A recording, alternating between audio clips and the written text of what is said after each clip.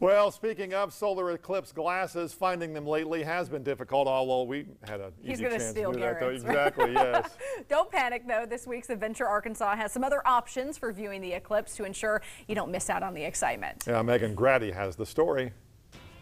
It's time to explore where you live with Adventure Arkansas, sponsored by Adventure Subaru.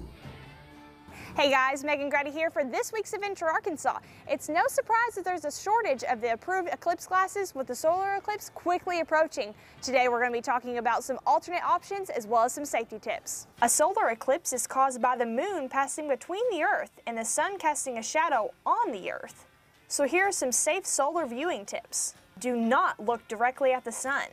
Do not use sunglasses during the eclipse. Only look at the sun using approved glasses or an indirect tool such as a pinhole box. They're easy to make right at home.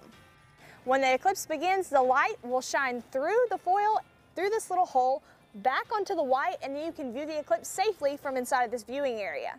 In our viewing area, the extent of the eclipse ranges from 90 to 93% visibility. The farther north you travel, the better the totality becomes. You can also see the times that the eclipses will be at the highest points in your location. Check times of the solar eclipse where you live on Garrett's blog on 5newsonline.com.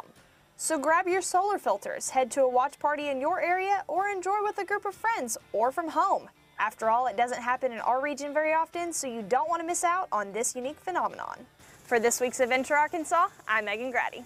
All right, and for more information on the eclipse or how to make your own viewing box, you can just head to our website, 5newsonline.com.